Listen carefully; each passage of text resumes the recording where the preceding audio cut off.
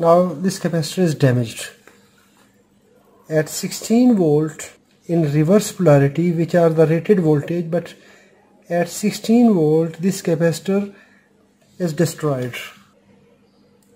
If you connect this capacitor in forward condition, forward direction, maybe it will work at 20 volt, no problem. But in reverse polarity, it will damage immediately. So never do this practice. Assalamu alaikum wa rahmatullahi wa barakatuhu. Friends, today we will discuss the polarity of a capacitor. When we see a capacitor, it is in many shapes.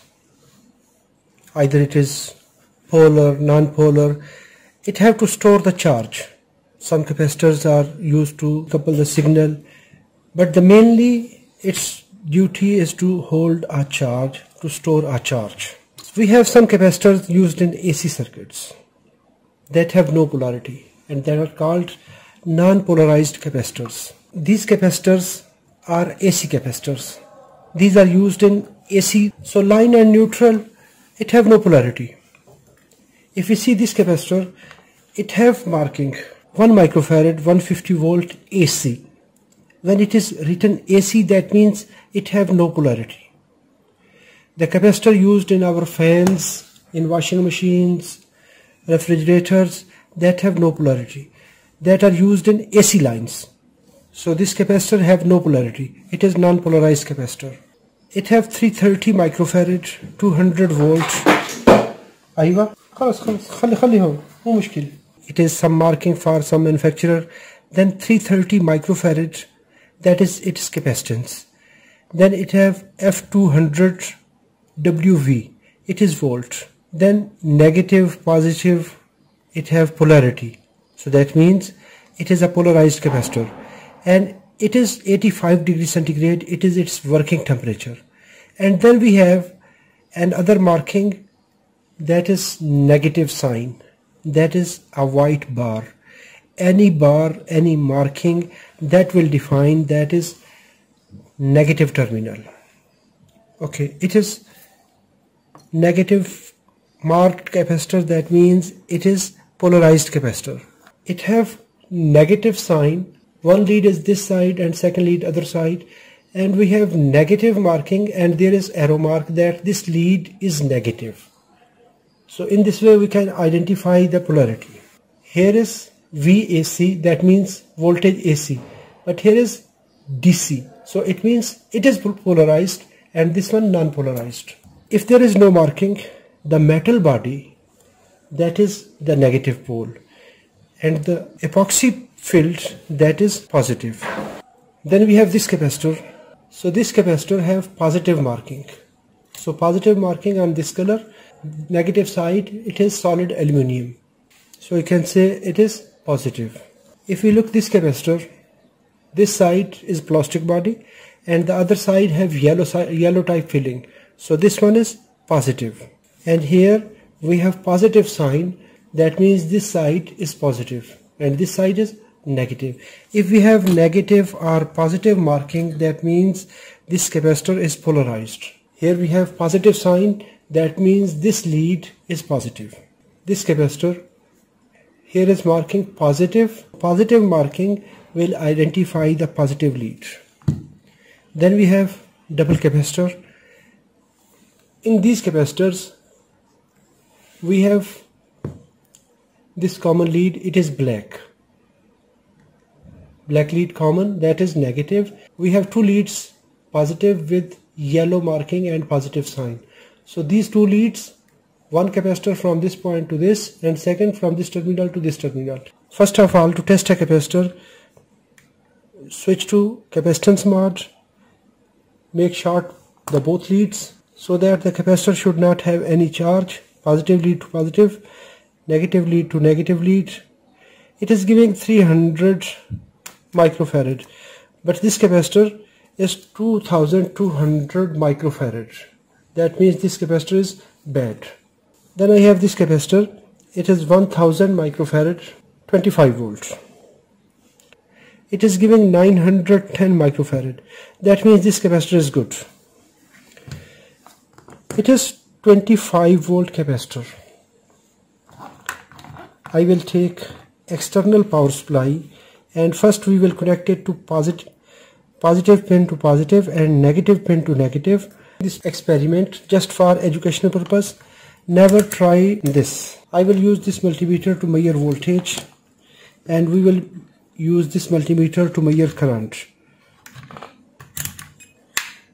I am applying DC. So positive line will enter in this multimeter, and the out terminal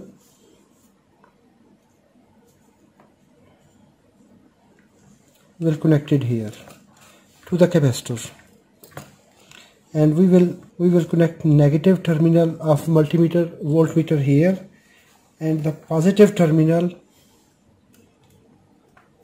to measure the voltage here.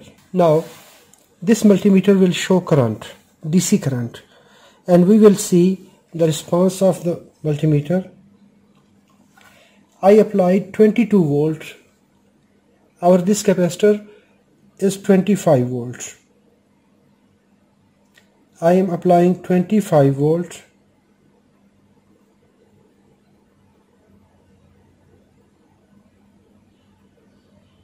At 30 volts in good polarity, because negative is connected to negative and positive is connected to positive, because positive coming from here, from multimeter, from this ampere meter. Now this multimeter is working as an ampere meter, so it is 0.002 ampere. That means 1 milliampere current is flowing. That is a normal at 30 volt DC, and this capacitor is normal. It have no problem. Now I will reduce the voltage, and we will reverse the polarity of this capacitor. It is just only, this video is just for educational purpose, so that we should not connect the capacitor in reverse polarity. If we will connect in reverse polarity, now we will see the result, what will happen. Now I connected the negative side to positive and positive side to the negative terminal of the battery. So because this end from the ampere meter, it is positive side, and now I am increasing the voltage, and then we will see the response. And it is just only for education purpose to know that we have to take care for the polarity. I applied reverse voltage 2.5 volt, 3 volt, 6 volt. In forward condition at 30 volt it was flowing just only 0.001 ampere, we can say 1 milliampere, but at 8 volt in reverse polarity it is giving 5 milliampere. 10 volt 22 milliampere, 20 milliampere current is flowing.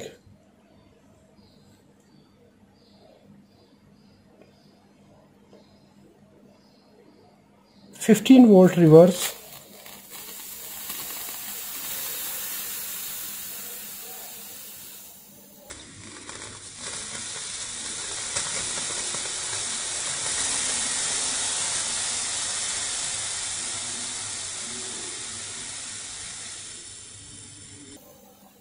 we can see at 15 volt in reverse polarity this capacitor is damaged.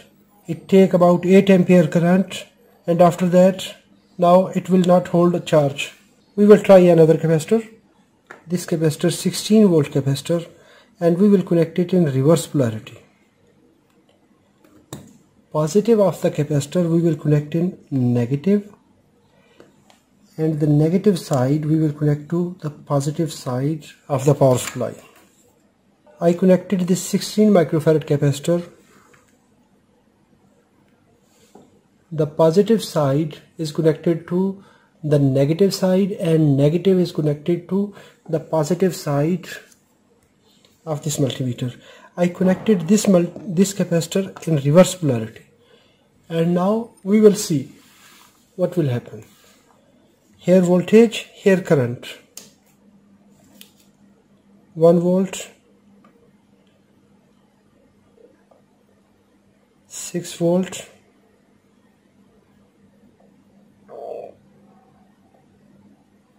10 volt, 15, 16.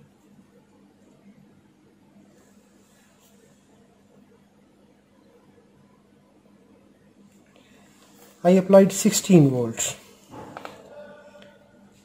and the capacitor started leakage. The current is increasing now. Sometimes it becomes fail immediately, and now after the passage of time, now the current is increasing. We have to see its result. We can see the voltage are stable.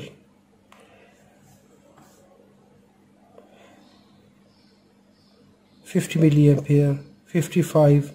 Now its internal temperature will increase.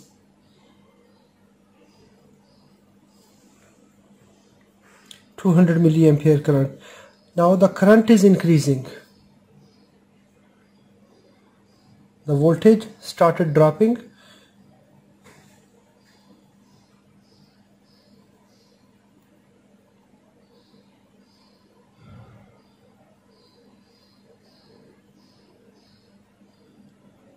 Current increased and then decreased. Now this capacitor is near to damage. It have to blast.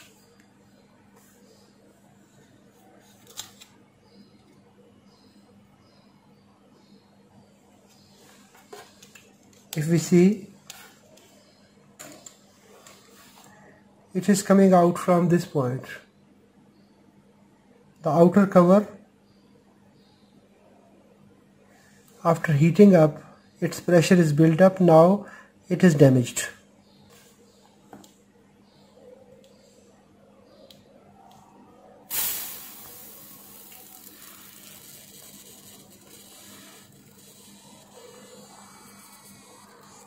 Now this capacitor is damaged.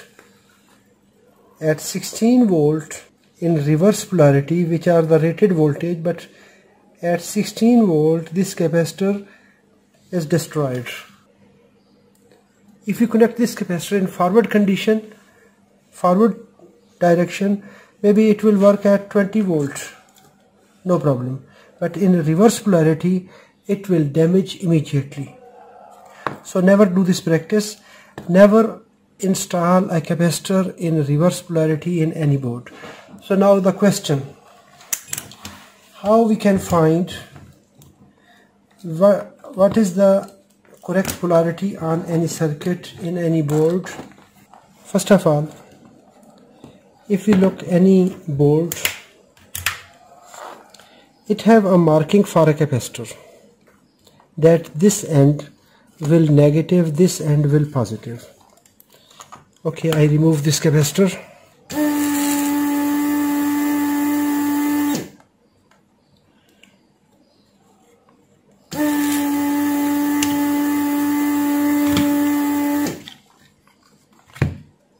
In the PCB, here is positive and this end is negative sign.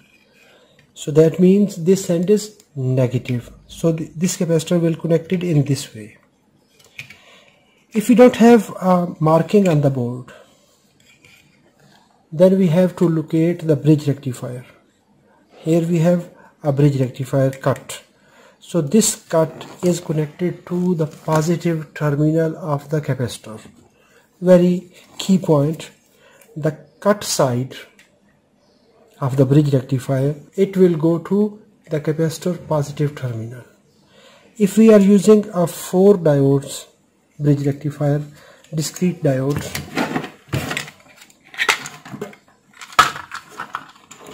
as it is using here in this battery charger, the 2 diodes cathode side, here it will go to the capacitor positive terminal. If we see this diode and this diode, these two cathode sides, the bar sides, that are the positive, so this end is positive. The anode side, this side, this diode and this diode, this diode and this diode, 2 points of the anodes are connected to capacitor negative terminal. Very easy understanding for polarity of the capacitor. So we have to take care for the polarity and we have to connect the capacitors in correct way. And if we see capacitor in secondary side, so secondary side capacitor, if we are using a diode, a rectifier, the center point of most of the rectifiers is positive. So this positive end is connected to the capacitor, and here we have capacitor, so this end is positive and this end is negative.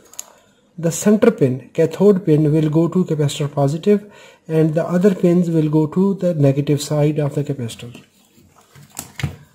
So friends, I hope so this video is informative. If it is informative, hit the like button. If you have any question, please let me know in the comment box. Thanks for watching.